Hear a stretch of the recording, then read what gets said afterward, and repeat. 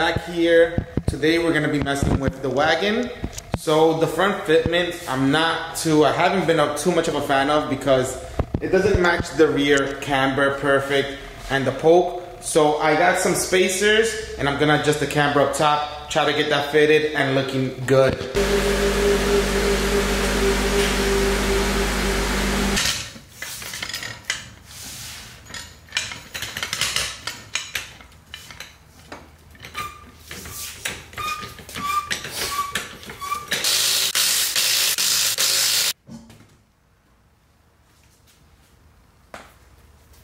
So I got 15 mil spacers that are hub centric.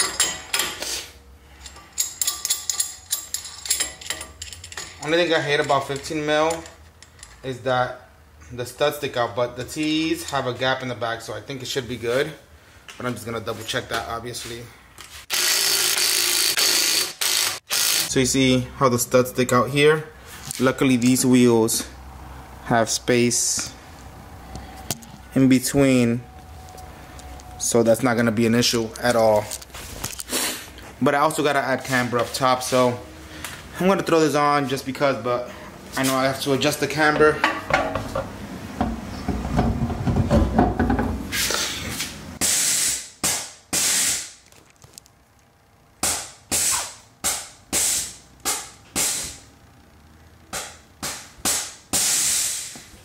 So it airs out there, but it's pushing the fender. I'd rather add the camber so that it matches the back. That's poking OD.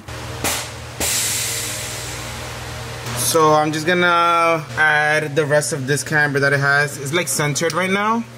So I'm just gonna push that back to the end, and that should give me enough clearance to have the tire sit good. So now,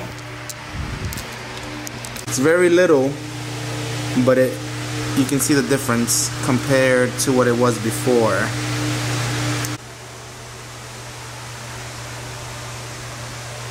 So you can see now the wheel pokes out a little bit, and this is before. Basically flushed with the car, and it's the same fitment. It's actually a little bit tighter now, because here I can fit my finger through the whole thing, and here now it's on the fender.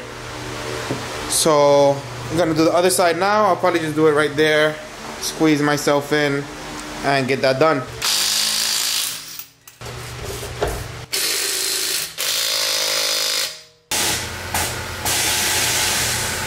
So as you guys saw, installed the spacers, added the camber. To me it looks so much better. The camber is now matching front and rear. You can kind of tell here, well, you could definitely tell, obviously, before it didn't poke at all. And definitely need an alignment, because this is with the steering wheel like this, and the wheel is straight.